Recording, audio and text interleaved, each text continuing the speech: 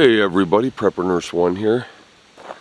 I'll tell you, the colors, when I was out yesterday, the colors of the trees and everything is really popping in this area. It looks really beautiful. A lot of reds and oranges, and it's definitely looking really good. I mean, the leaves are all coming off of the trees, as you can see. I mean, we got some of the trees over here. Definitely not very many leaves left, but yeah, it's that time of year. So a lot of trees, leaves are coming down.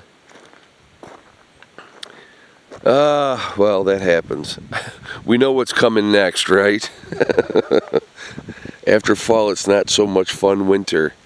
But anyway, wanted to talk about in this video. I wanted to talk about the situation with North Korean troops going to Ukraine. And will that accelerate things? Because if they decide to, and again, I mean, there's a lot of speculation with this whole thing, and be okay. I'll tell you what we're going to do. We're going to go where the wind is not so strong. We're going to the pavilion, so you guys can hear me better. So we're going to walk over here. Come on, girl.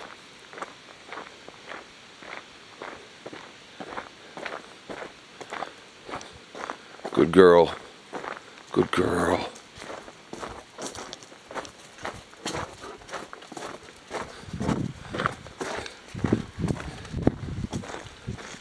Alright, we'll walk over here.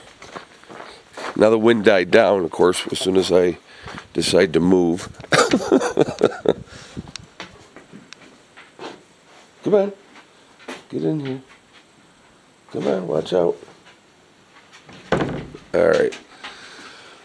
Alright, we'll stand in here so that way we got the wind block. Anyhow. So you got North Korean troops, they're saying, are in Russia. They're going to help with Russia with fighting in Ukraine. Now, if that's the case, you know, there's talk that they're saying that they're not going to be treated any differently, that they're going to be an enemy combatant. Will that accelerate things? Could that lead to, you know, worse things happening? Which it absolutely could. Absolutely could. So it's just, situation is not a good situation by any stretch of the imagination. And you're looking at, you know, it's almost as though, and I'm not, I mean, what do I know, right? But it's almost as though they want this war to happen. They want some major conflict to happen. It's craziness to me. The whole thing is just absolute insanity. Doesn't make any kind of sense. Why would you want things to accelerate? Why would you want things to get worse? Why would you want a World War III? Why would you want that kind of conflict? Nobody wins in that situation, folks. Absolutely nobody wins. It would be decimating to the planet. You know, I mean, the technology is so much better now than it was during World War II or World War I. I mean, you look at those situations, things are a lot different now. You would have a lot of troops being wiped out, you know, with precision missiles and all that type of stuff. It wouldn't be your traditional war that you would think of. It would just be a horrible, horrible thing. And again, at the end of the day, nobody would win that situation. And who would suffer? You know, the average citizen of whatever country. I mean, you look at when there is a war situation, who ends up suffering?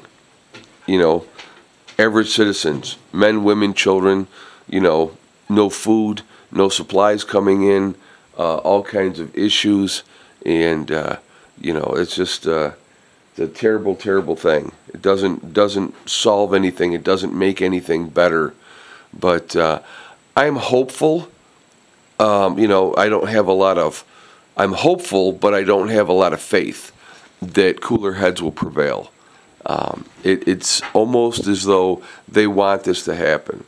They definitely want to see an acceleration of stuff. They want this craziness to continue. For what? Realistically, if Russia had wanted to, Ukraine would have been done a long time ago, folks. A long time ago.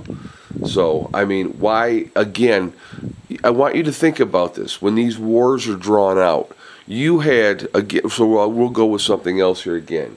Israel steamrolling through Gaza, right? The Gaza Strip, steamrolling through it. They get down to that last enclave of, a spot, and they just stop. And now it drags on and on and on and on. It's always about money at the end of the day. War's about money. If you think war's about, respect or whatever reason somebody's been slighted, it's about money. Those bombs cost money. As long as we can keep making sure you're dropping those bombs, keeping a reason for that to continue on. And, now all of a sudden you all kinds of humanitarian aid and all this type of stuff.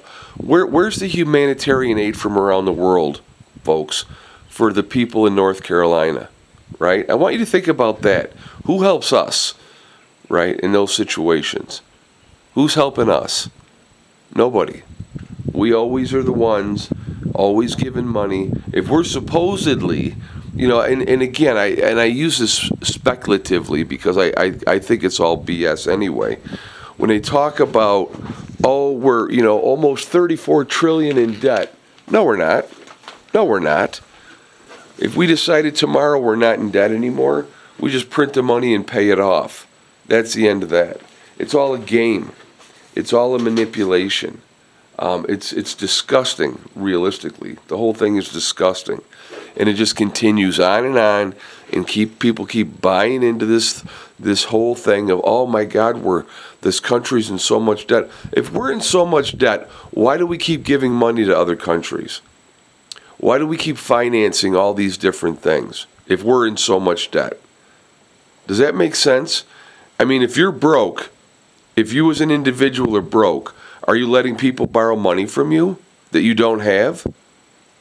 Does that make sense? In large sums of money. We're not talking about small amounts. Wake up. Realistically, wake up. We're being played all the way along. So, something to think about, folks. All right, I'll talk to you later. Prep Nurse 1 out for now.